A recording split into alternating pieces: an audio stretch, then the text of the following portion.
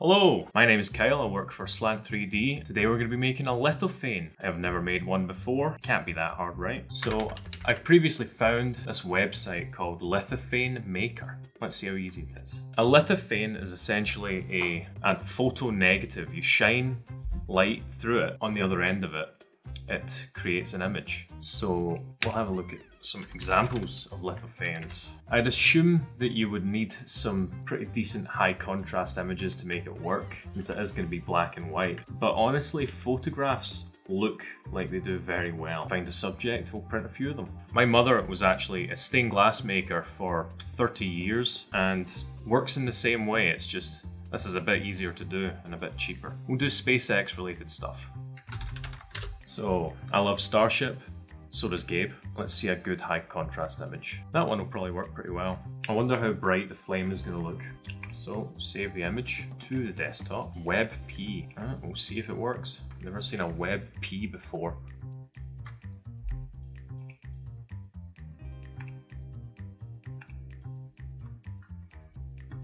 And it looks like WebP is not compatible. Are we able to save it in any other way? Nope. Alright, I'll take a screenshot. I hope I'm not supposed to be filling all of this empty space. That's what editing is for, right? We'll look at a wallpaper. Oh, that's good. I'm skeptical if the stars are going to show up. Falcon Heavy, that's a classic. Finally a JPEG. Alright, that looks pretty good. See if we can crop it a little bit, get rid of that bottom. Crop height. The way that a lithophane works is that it detects bright portions of images and dark portions of images and adjusts how thick the material is in the 3D print for that particular area. So it prints a photo negative. A thin area would be a bright area and a thick area would be a dark area.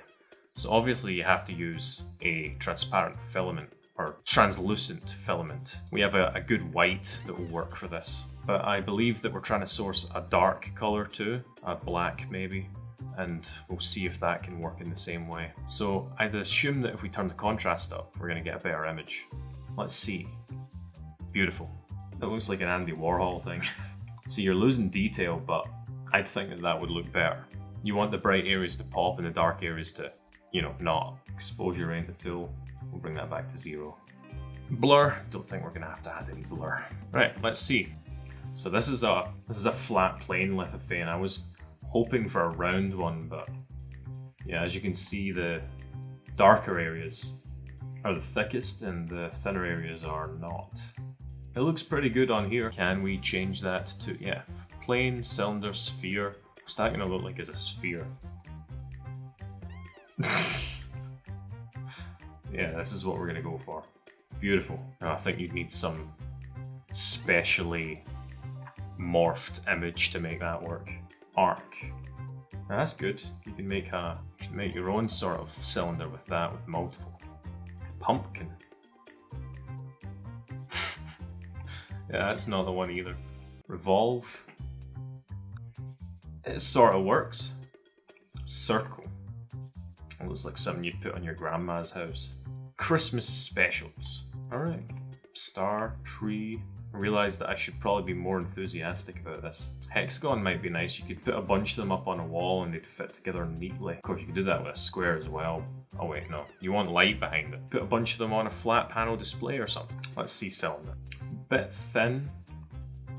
Make it thicker. 23. We'll do a plane. That'll probably turn out the best. So width, 100 by 140. Maximum thickness. Probably get better contrast if you make it thicker. Or give it the permission to be thicker. Alright, that's pretty crazy looking. We'll see if it works. Alright, download. We'll do lithophane only. I want the STL. We have one down.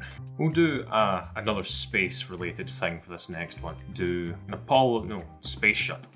Everyone loves a space shuttle. That's a pretty good image. That's a good image. We'll save this one to the OneDrive. There we go, that looks good. I don't think we really have to adjust anything. I can probably trust the website to do that. I might even just be making it worse adjusting things, to be honest. Yeah, that looks good. And we'll choose this one as well. It's got a lot of bright areas, some dark areas. The contrast will probably look pretty good. Try turn up the contrast. Yeah, that looks good. I'll leave it at that. We have all three of our STLs. It's time to slice and put it on the printers.